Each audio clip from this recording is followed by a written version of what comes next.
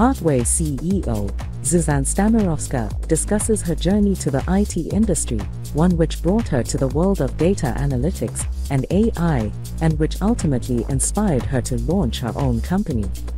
Zuzanna shares her experiences along the way, offering advice as to how organizations can best focus on equality and diversity, and also explains how Pathway's real-time data processing solution works. Okay, simple enough to start. Be good to understand if you've always wanted to work in the IT space or if it's something you came to later on in life. How did your journey in the IT industry begin? It actually came a bit later in life. So when I was in high school, I wanted to be a politician and I wanted to study economics and law at the same time. So it was actually, I was very far from the IT industry, if you wish. However, somehow, I got into it through economics. But my third year, during the undergrad studies, I went to Stockholm and I took a course in game theory. And somehow this felt just so intuitive to me. And I knew I needed to pursue in that direction. It was about the time also when I had an internship at sports.com. That was the first and the largest community for competitive programmers in the world. So somehow they became my friends. And I actually said I somehow entered this community, learned game theory, and I knew I needed to pursue in that direction. I was thinking more of research and perhaps with prospects of becoming a consultant later on.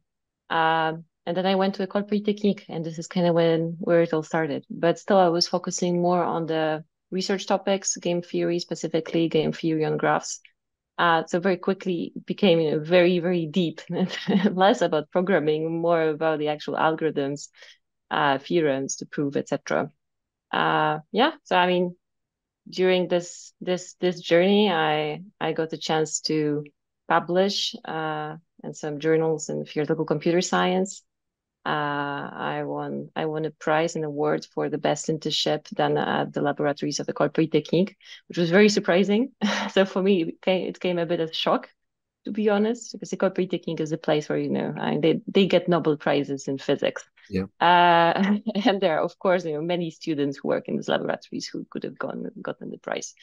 It went to me for my work on game theory and economics. I was extremely proud.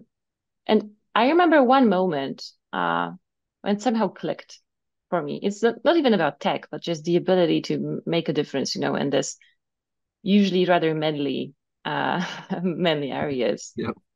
So when I was growing up, somehow, like a thing I had in my mind, and I think many women do, was this thought that I could maybe be a supporter of the kind of lead character. I could be a wife of a Nobel Prize winner or an assistant of a Nobel Prize winner, for example.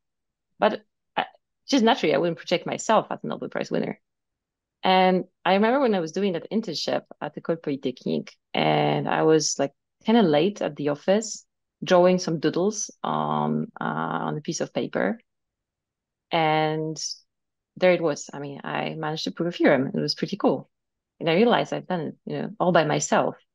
And it was the moment when I had this like, the aha moment, thinking, hey, I could do this. It could be me. I'm not there just to play a supporting role.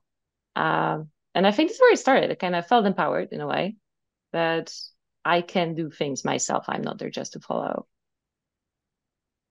And then tech came, later, somehow naturally through the topics I was studying. So I was studying game theory, in fact, algorithmic game theory. I was very deep into the computer science rather than IT as such. But then, of course, you start implementing, right? So you learn things as you go. You mix in physics, you mix in economics, everything. I did a PhD, and then together with the friends I had, back from Spoj in the community, I managed to kind of integrate, and then social network I built. That's how I got into making Pathway reality later on.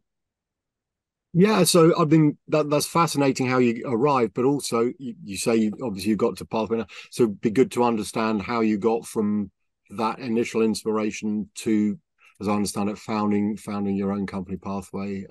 It'd be good to understand that part of the journey as well. Absolutely. So usually when we do game theory on graphs, game theory on graphs is kind of part of a larger scientific field which is called complexity science.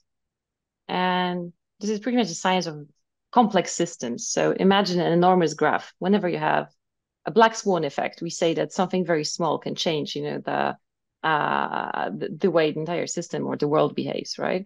So black swan events are part of the complexity science field. It's a science of modeling very large complex systems with a lot of relationships and in the interdependencies, and then looking also at the element of time, so how they evolve over time. So computationally, it is pretty complex, just as such. And there are many applications of the sort of methods, just really like scientific methods, to different use cases. So there are people, when I worked at the Institute of Complex Systems of Paris, within the same lab, within the same room, we would have physicists, computer scientists, we would have sociologists. It's a very nice science because it mixes up use cases and people with it's very multidisciplinary. So in the same room, on the same paper, you will have people from multiple disciplines trying to solve and look at problems really holistically. And I think this is kind of what I had. And I also, had this background. I actually went to Sciences Po, which is kind of French school for politicians. So coming from that background, I really like to be able to see problems in their kind of general form rather than just focusing on a very narrow aspect of them.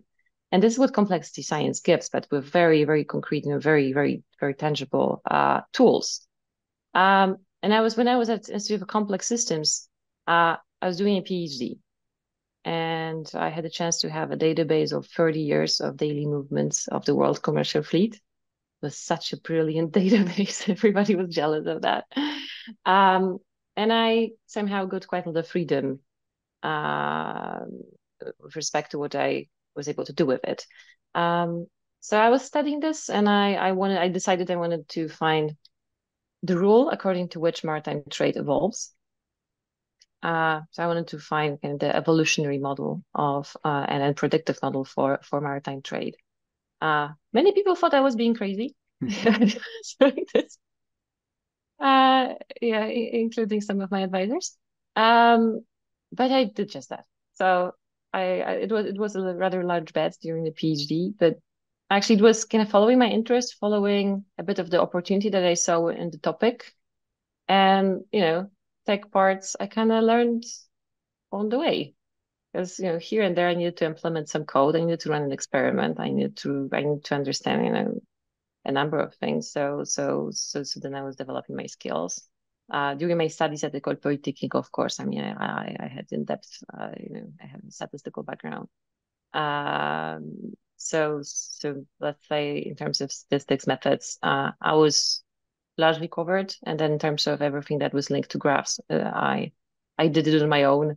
But during the like research internships and then my research work with some colleagues, especially in Canada. So yeah, I somehow learned it because I wanted to. It felt intuitive and great to think about the world in this way. And I think as any researcher, what you do, you kind of learn, here and there, whatever is needed to make your research work.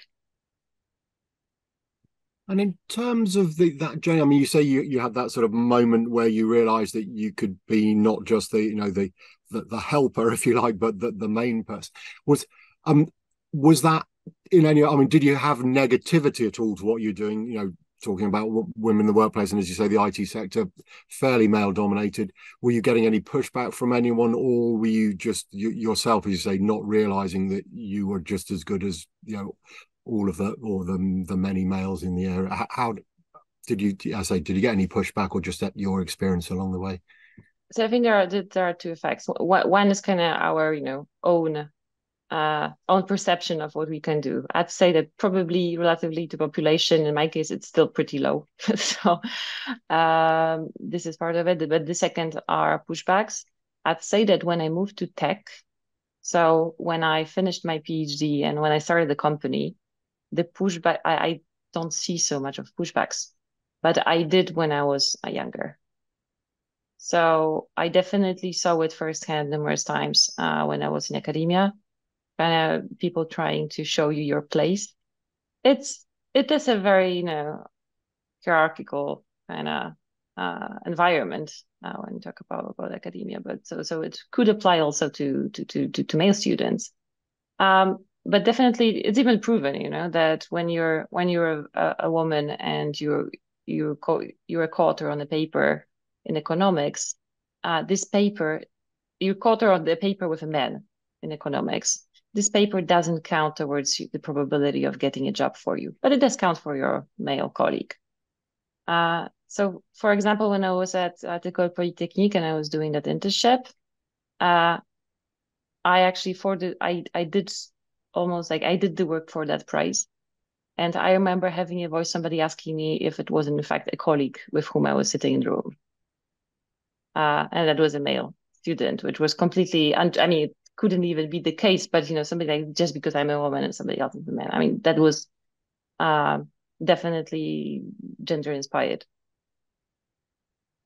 So this I felt, I think numerous times, but in the previous life, let's say, before I left academia. In IT, since I started Pathway, I think the main aspect of this is that I kind of created my own environment and the culture. So the company is in fact really supportive, just by design. And everybody who works in Pathway, we have a culture of respect by default, and this attracts. There's somehow a self-selection of people who want to work at Pathway. And then I think in terms of investors, clients, and other stakeholders that we get to interact with, I wouldn't say that I felt any negativity, which could be linked to my gender. And when you created Pathway, obviously you had a desire to implement your technical knowledge and create solutions, but was part of the reason because you wanted just to create a company that had the values that you aspired to, and as you alluded to there, I think partly a different culture, so that it was equality and was very much part of the overall equation, as opposed to what you might have encountered elsewhere along the way. I think I definitely saw an opportunity in creating my own company as a place where I could make a difference and not be blocked so much on the way. It may be true for any founder, male or female, if you wish, because we are rebels by definition. To be a CEO and to be a startup co-founder, we kind of just have to have this gene. You don't want anyone else telling you what to do. No. It might be this. But yeah, given my previous experiences, I mean, it could have been strengthened by the fact that I really wanted to forge my own destiny and be able to to grow to my full potential on my own terms. And in terms, you say you've created a culture that sort of naturally attracts certain types of people. I mean, when it comes to the interview process and recruiting and stuff, do you actively look to make sure that you have a good balance of females and males and various other diversities, or do you literally just look to get the best person, and because of the culture you created, the applicants you get naturally mean that you end up with a nice balance of people, if that makes sense? So I'd say right now we're mostly looking for the right person for the job. I mean, especially given our stage, every new hire makes an enormous difference. We're mostly looking for the right person. But truth is, and this is feedback we're getting from candidates and from employees who join, the culture attracts them and also increases retention. We have amazing retention, to be honest. And yes, we see more diverse profiles. Definitely, we have, I think, like 14 nationalities on the team, and it's not an enormous team. We're 25 right now. And then in terms of having more female candidates, this is still a question, a bit of a funnel, unfortunately. One thing I see is that it may be faster to get women in the leadership roles rather than as developers, for example. So just given kind of where the candidates are. We also have some preference in sourcing. So preference in sourcing, trying to find more diverse profiles when we have a position. We will I'd say a female candidate will be more likely to get an interview. So this is the stage of the funnel where we make an extra effort to get diversity, like, hopefully at the end. But then we see like the culture of respect is very strong, and frankly, this is something that we didn't even install. We didn't like, it wasn't intentional. It's not like we wrote here we value respect, so we have to value respect. At some point, we asked our employees and then like colleagues, what do you value about working at Pathway, the most?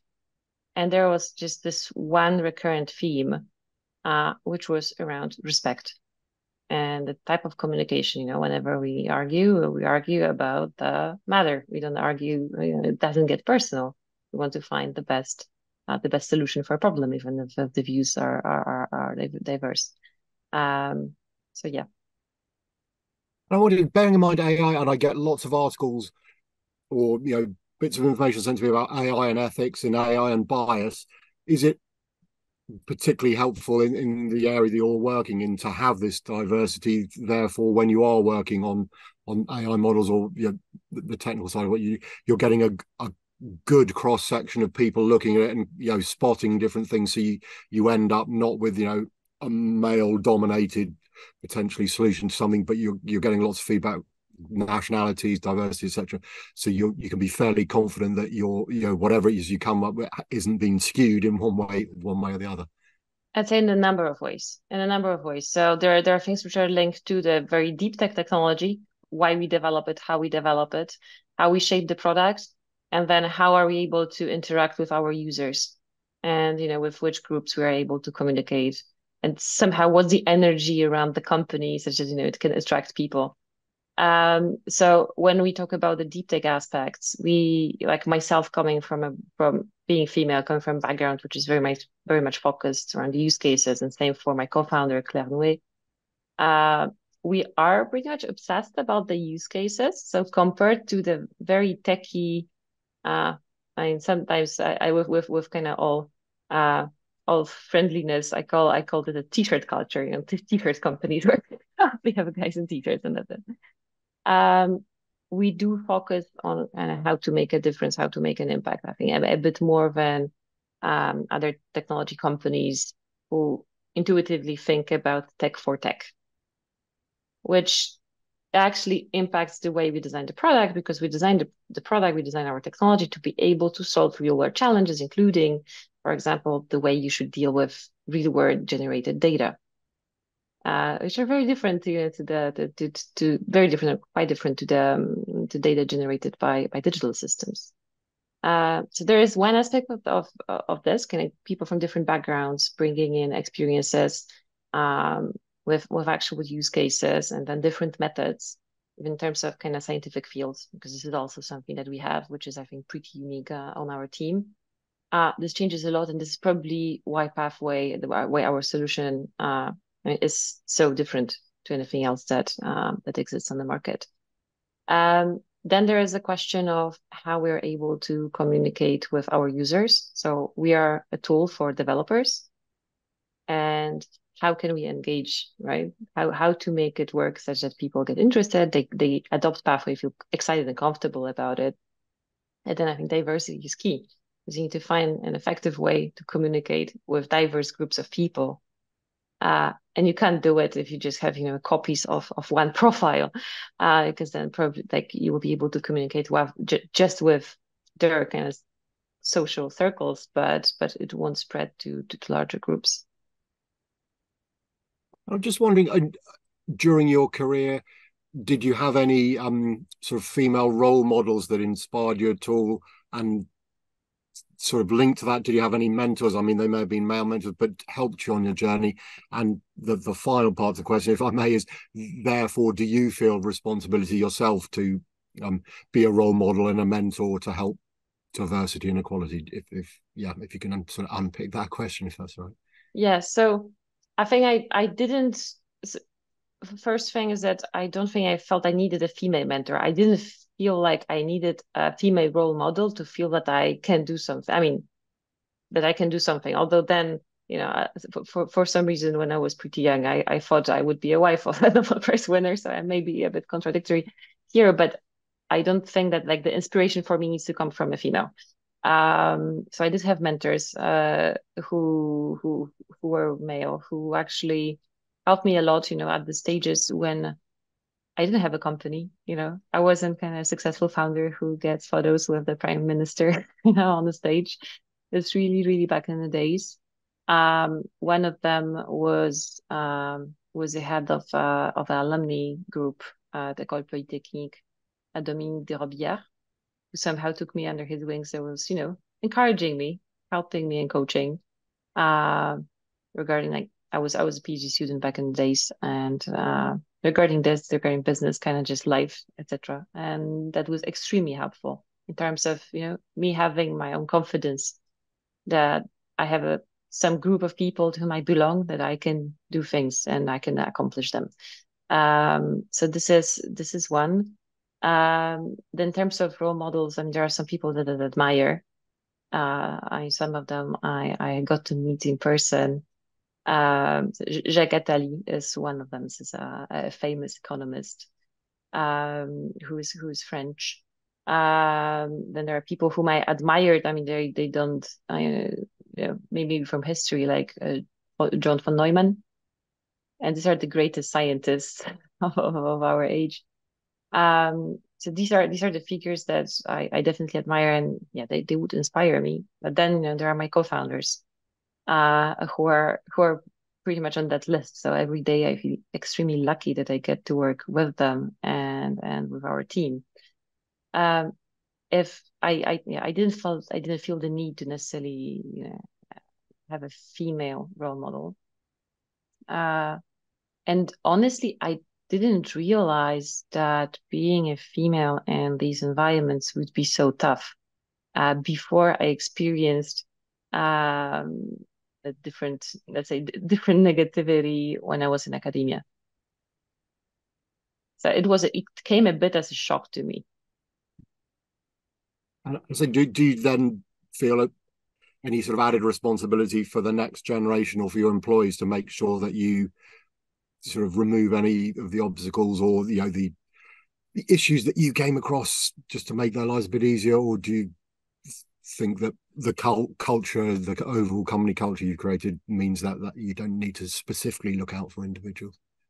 No, I think we absolutely need to look out for individuals. So this is, of course, depends on the structure, right? They have the direct managers, but absolutely need to look out for individuals. And this even, I mean, goes as deep as the way we're going to mentor people, and how, I mean, we as founders have grown and are growing ourselves, and how we like what sort of importance we assign to helping, like to making our people grow. So I think it goes kind of, we have to start with ourselves to then propagate throughout the organization. And I think it goes through mentorship. It goes through mentorship, and also not being shy and assigning responsibility to people without bias, right? So like us, we're not having bias when we assign responsibilities. But then, yeah, I think it's pretty much this. I'm not, for example, right now, I'm not mentoring anyone very specifically. I mean, other than my direct reports and my team. And then for the kind of more global public, I think what's very important is to have the stellar examples of success of female founders. We didn't have it so far, right? And there are very few of them. And then there are stories to tell, probably about management of personal life when you were female and you're a woman, and you want to have a career at this level, etc. And there are very few examples of this, and there should be more of it. And I mean, hopefully you've seen things change during your work career in terms of attitudes towards equality, diversity. But I also wonder, do you have any thoughts as to how, because the situation, I should think most people would say, isn't improving fast enough. As you say, the IT industry is still, I think, over 2/3 men working in that field. So any thoughts as to what can help improve that situation as well? I think there's a very simple thing to do that, I mean, if I could ask my colleagues maybe in the industry, is to remove the awkwardness. Um, it doesn't happen so often. I think it happens less and less. Uh, it doesn't happen to me in Europe so much, but it did happen to me in San Francisco. When I enter a room and I feel that colleagues are somehow I didn't know with whom the meeting was, right? Exactly. It was like the meeting with the company, and there's a woman who entered the room, and I feel a slight awkwardness, in the room that lasts maybe, I don't know, a couple of seconds. I mean, I don't think it is helpful. It just assuming removing this maybe actually just culturally a pretty big step to normalizing women in tech. Um, then I think there are many initiatives around education, because if we are to fix something, we need to fix the funnel. When I was a girl, nobody offered to me to teach me to play chess. I don't know why. Traditionally, girls would be taught to knit and clean and bake, while boys were doing other more creative stuff sometimes. So this is looking at the education, starting from kindergarten, really. And things you might see is like a girl, girls helping others and being kind of asked by the teacher to help smaller kids, etc. Whereas the boys can play. I mean, this is just, this is unfair. I mean, the assumption shouldn't exist. But it goes toward general equality, not just in IT, but in fact, it also goes towards like how much time women will have to forge their own careers. If you are to learn tough stuff or work on a theorem, you can't exactly, make schnitzels at the same time. Uh, sorry, it just doesn't work No, that no, way. no. I love that illustration. I like that illustration. No, that's okay. And maybe just as we finish in terms of pathway itself, it'd be good. As I understand it, you have an innovative way of producing a data processing engine. So perhaps you can just explain a little bit about what it is, because the world and his wife is heading to AI, chat GPT, and all these kind of things, but clearly there are different ways of addressing it. So it'd be great just to understand what it is that Pathway is doing. And so Pathway is one layer for real-time intelligence. It is a data processing engine, which allows to do things like real-time machine learning. So if you think of it right now, most of IT systems that we have deal with batch data, so static data. And by definition, all the data we get is old, just because of the reality of engineering. And our goal as Pathway is to make machines think as we do, in real time. So we just discussed the question of equality and how schnitzels shouldn't block us from developing theorems. And you just learned it, right? You processed it already. And this is how machines should be working. And machines meaning algorithms, programs, models.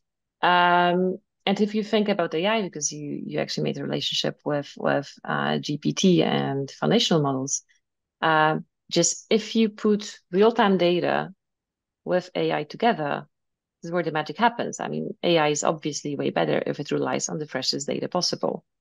Such that us as humans, we can always get the freshest insight, even not just the freshest data, but the freshest insight to use for our decision making, or to use to, I know, orchestrate, our supply chains, etc. So Pathway is in fact a tool for developers, which allows them to develop complex data pipelines, which mixing and matching static data with streaming data with foundational models very, very easily. And this allows use cases which are kind of a bit moonshot, like real-time machine learning, etc.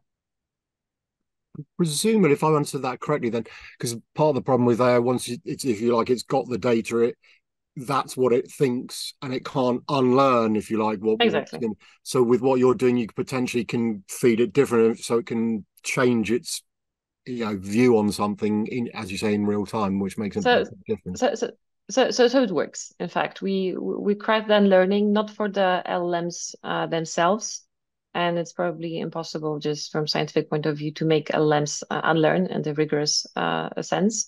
But you can do unlearning with traditional models, and we do have results updating. So imagine you have classification, and you have you're classifying emails if it's spam or not spam. And You do it as the messages arrive, and it's very simple to do in Pathway, 2 lines of code in Python. But then at some point you actually you change your classification. You realize that that sender was not spam, but a genuine a genuine interlocutor, and then you want to update your classification of the past messages of the person, right? So you want to change your mind in a way. You change your opinion in light of the new data point that just arrived. So this is something that happens in Pathway. In fact, there are showcases on our website. You can try it out. And then there are questions of deleting data. So deleting data from the sets that are being used, from data sets that are being used for training, and making sure that this takes effect immediately on the functioning of the model. There is the question of the right to be forgotten, especially in the EU, right? So these are things that can be done more easily, of course, in traditional models, and it can be done immediately when you're able to process data in real time. And with Pathway, because Pathway has some architectural tricks, let's say, implemented, which make it possible to look actually at history at the same time as you process live data. Okay, I think we've covered most things I was wanting to ask. So, I mean, the women ITP is fascinating, and the technology equally so. So, I really enjoyed chatting to you. Thank you for your time, Zuzanna. Thank you. Thank you so much. Such a pleasure.